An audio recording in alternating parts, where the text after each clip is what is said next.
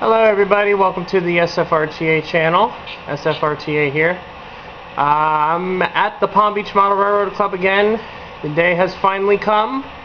The Amtrak Phase 5B Kato P42 Genesis and HS scale have finally arrived, and we are here at the Palm Beach Model Railroad Club to demonstrate them to you.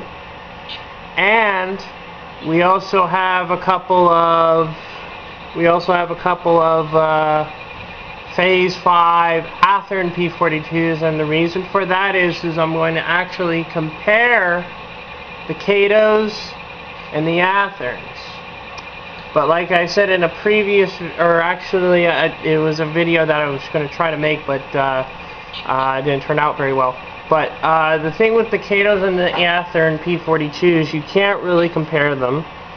According to the guy that I bought the locomotives from, there's really no comparison, and in actuality it's actually an unfair comparison, because you're talking about a locomotive, the Katos, that are much more expensive than the Athearns, therefore have much more quality than compared to the Athearn P42.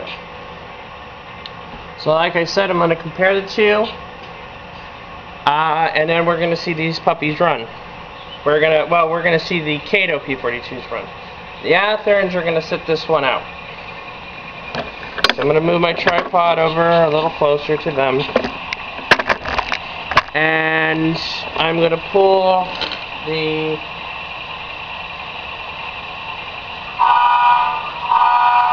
Athearn P42's I have are sound equipped as well. But there's an older decoder in the Athearn, so the sound's going to be a little bit different than compared to the Katos. Comparing the two headlights, obviously the Kato P42's headlights are brighter, and that is because the Kato P42's have LEDs in them. The Kato P42's again have the LEDs in them, and the Athearn P42's do not. You also notice, a little closer to the Katos, you have the current nose piece that is found on P42's today. They made the front part of the locomotives to look just like the current version of the P42's that Amtrak has, and then of course you have the older version. The downside to the Katos is that the ditch lights do not flash. However, you can turn the marker lights off by going into the decoder settings and by having it set the marker lights to off, so you have the locomotive operating as if it was in normal operations. You can also turn off the lights in the second unit as well. That means the trailing unit, all the lights would be off, and the lead unit would only have the headlights on. I didn't show you the tail lights yet, but I will show you that. Let me get my camera here. Show you the tail lights here. You can barely see them because the lights are on, the overhead lights, and they're a little bright. But it does have tail lights. The Athearns do not, but the Katos do. And the second Kato unit also has taillights. A lot of YouTube users who are into the model trains, of course, have complained that the Athearn P42's shell is too sparkly on the side of the locomotive. And there was a little concern that Kato was going to do the same. I can assure you that the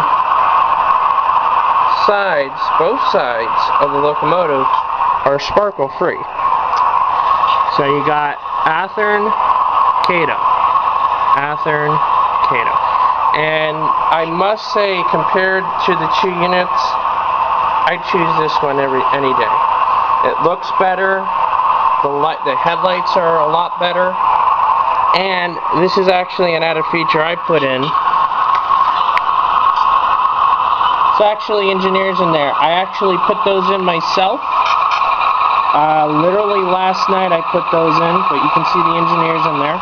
There's two in there. And that is prototypical for Amtrak. Amtrak is a long-haul train line. So therefore, they have to have two engineers at the cab at all times. So I put two engineers into the cab. However, my Athearns don't have that, but I don't think I'm going to do that with my Athearns because I just don't think it's worth it. I did some work on my engine 47.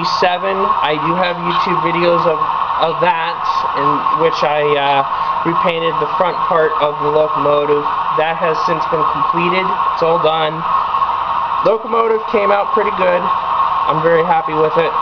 So that locomotive would be in the fair during the 2014 as a backup engine. But I don't think it's going to get to operate because Katos are renowned for their reliability, and you know, I think the Katos and the two other units that I have reserved, that I have on the list of locomotives that are going to go to the fair to run during the South Florida Fair, I don't think that's going to change. It's going to stay the way it is. Again, it's 3 pairs of P42's that are being assigned to the fair. And again, I don't think that list is going to change. I can assure you that my Katos are in very good condition. They're going to stay that way. I take good care of my locomotives. These will be in the fair during the 2014 South Florida Fair. We're going to have a great fair, so come by and see us if you get a chance. Again, we're at the South Florida Fairgrounds, and the fair runs from January 17th to, I think now, this year it's February 2nd. So it's January 17th to February 2nd that we're going to have the fair at. So if you're in the area, come by, check us out. Again, rate, subscribe on my YouTube channel. Tell me what do you think of the videos. I hope you enjoyed this video. There are more to come. However, we gotta program the Katos. My Dakota Pro, the NC cab that I use to interface with the computer is not working right, so we gotta send it in. It's probably going to be about 3 to 4 weeks until I can do the next set of videos. So I thought I'd make this video, do the product comparison, and just tell you a little bit about the Katos and compare the Athearn and the Katos. But I can tell you this, you can't really compare them because the Katos are just light years better than the Athearns. That, you know, there's just no comparison. And like anybody here at this railroad club, you know, when they get to see them, they'll tell you the same thing. The Katos are much, much better, and I'm willing to bet they're going to do other runs. So there's still some Katos available. I know Ready to Roll has them, and other people are going to get them later on. Get yours quickly. Get yours now. If you haven't pre-ordered, you can't pre-order them, but there might be some left because some hobby stores order little extras for people who want to get them last minute. But get your Kato P42's because they're going to sell out quickly. Once they're gone, I think they're going to do another run, and that's supposed to come in October, but after that, I think that's pretty much going to be it. But they're also doing heritage units as well. So if you miss out on the Phase 5s, don't worry, they're also going to be doing a run in the heritage units. The Phase 1 and the Phase 2 they're going to be doing. But the first run of the Phase 5s, They're selling out quickly, and I imagine they're going to be gone soon. So if you want yours, get yours now, because they won't be around for a long time. So, as I promised, we're gonna see my Kato's run. So here we go.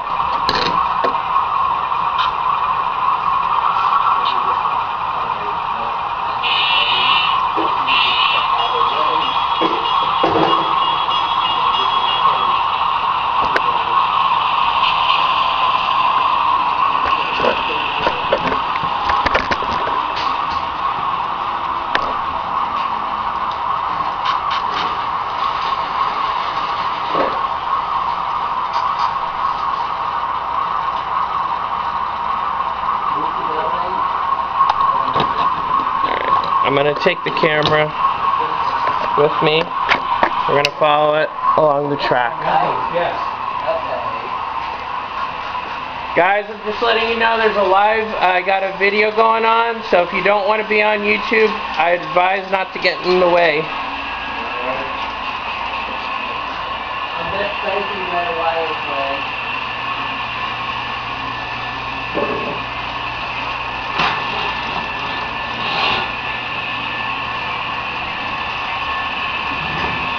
And these are the Phase 5 P42's, and look at how fast these guys are going. I got the speed up to 80, and look how fast they're running. And I'm going to tell you the reason why. There's actually 2 motors in the units per each locomotive. There isn't one big unit, or big motor. There's actually 2 motors in each of the units. And the motor is in the trucks. And there's 2 motors per each locomotive, so you can imagine there's a lot of power to these units. These P42's I have, the new ones, much more powerful than these guys. In my opinion, they're more realistic scale-wise according to power, in the extra power of the motor.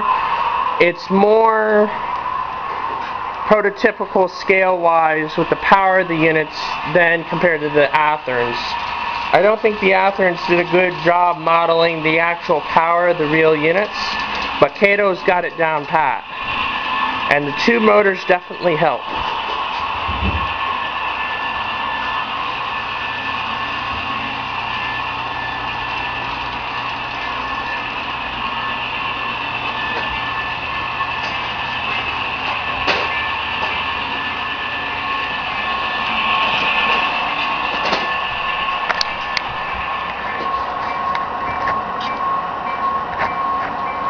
Alright, I put the video trackside to show you what they look like when they're coming through here, trackside.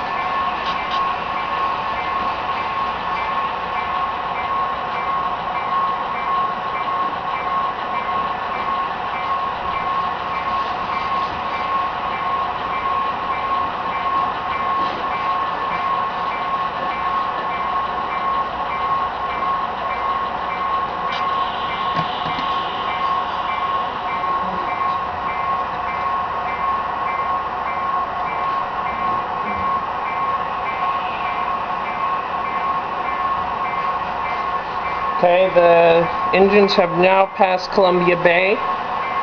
They're about 2 miles away.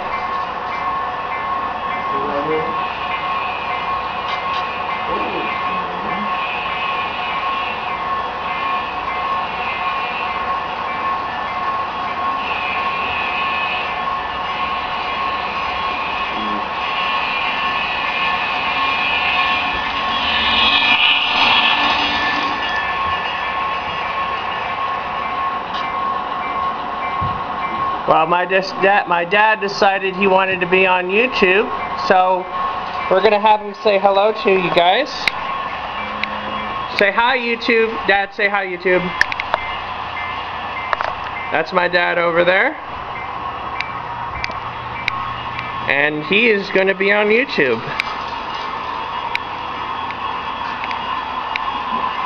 And if you were wondering what DCC system we use what is called as Digitrax.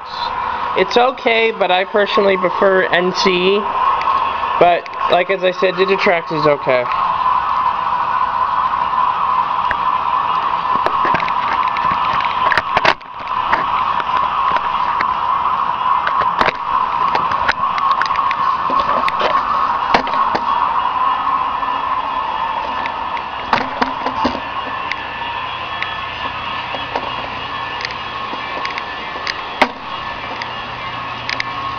turn the bell off on them.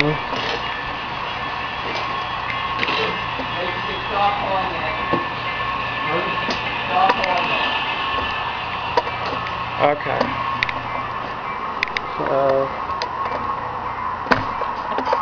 I'm going to race these P42's back to here and put this one backwards.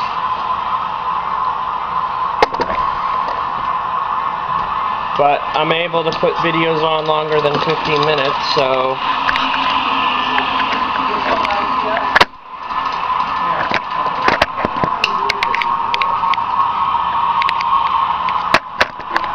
okay. Here we go. Alright, and the thing about these guys, I saw somewhere online where these P42's can get up to scale speed of 110 miles an hour.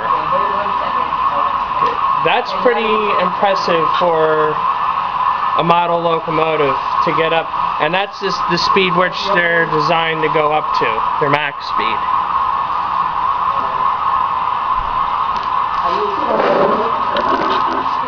I'm going to pull this back a little. Okay.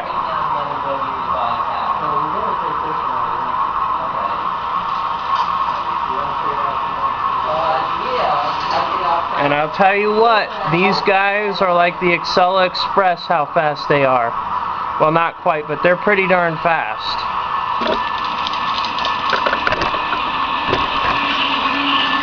Alright. Next time they go around, we'll capture them.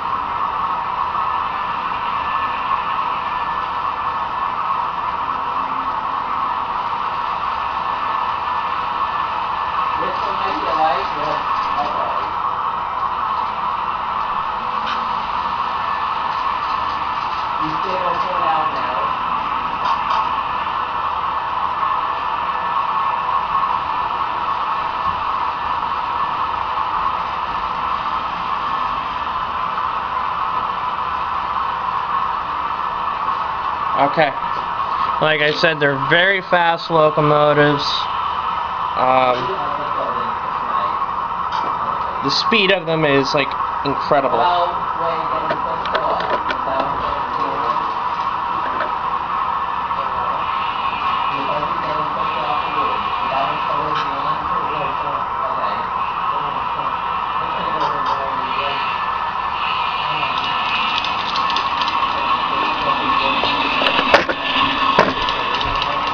And you just saw how fast I had to turn the camera just to catch them going through.